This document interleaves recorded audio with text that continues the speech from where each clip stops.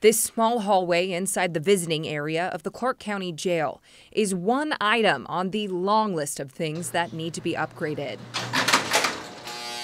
The guts of the building are fine, but the layout of the jail just isn't working anymore. Something has to change. For starters, overcrowding at the jail creates a big safety issue. The inmates are in the jail, in the pods, and the inmates kind of control what's going on. So it's not a good fix. You can't have as many people in. To give you an idea of how packed it is, the inmate pods were built for about 10 people. And on average, the pods have 25 to 30 people in them, according to Clark County Council Chair Mark Bolt. Rotate cots, really there's no storage anywhere, it's very tight areas.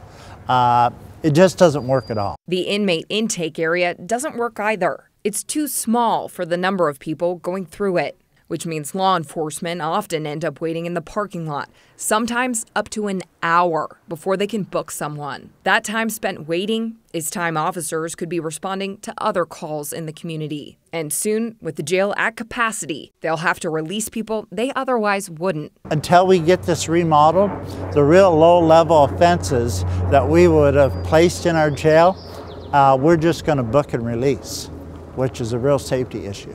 The county is currently looking at several different remodel options that could cost anywhere from $180 million to $300 million. To fund the project, the county would put a measure on the ballot to increase property taxes. The new jail would also require more staff, which the county says would be paid for with sales tax money.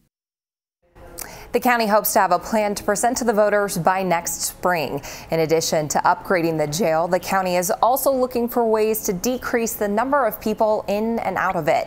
They're working to create more diversion programs that would address both mental health and substance abuse issues. Back to you.